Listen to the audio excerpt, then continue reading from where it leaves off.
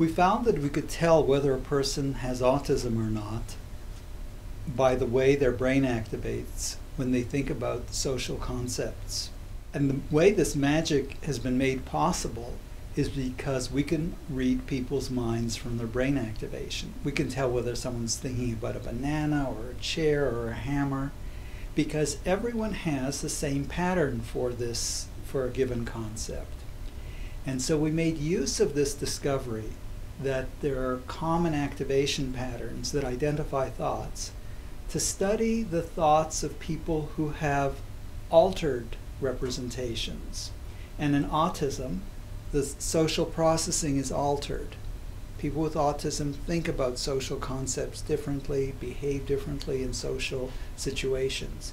And that must mean that their minds are representing these social concepts in a different way.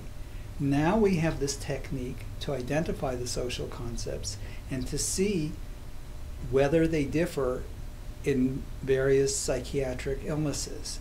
And we're able to find that, in fact, in autism, there is a clear difference in the way social concepts are represented. We studied a number of social concepts, such as to persuade someone or to be persuaded, to hug someone, to adore someone, to hate someone, and so on. Neurotypical participants in our study, when they thought about these concepts, they themselves were part of it. The part of the brain that represents oneself, the self, was in it. When they thought about hugging or being hugged, they were in it. They were one of the people involved in the hug. When you had people with autism think about hugging or persuading or adoring or hating, they weren't in it. It was like as though they were thinking about it like a dictionary definition without self-involvement. So it's a non-involvement in social concepts. And this was enough to tell us whether a person was had autism or not. We could identify with something like 97% accuracy whether someone had autism or not, using comparing our method to the current gold standard. It gives a whole new perspective on the understanding of psychiatric illnesses. This works out well, and this is just a first study, but if this works out well, I think that this will be could be a tremendously useful diagnostic tool.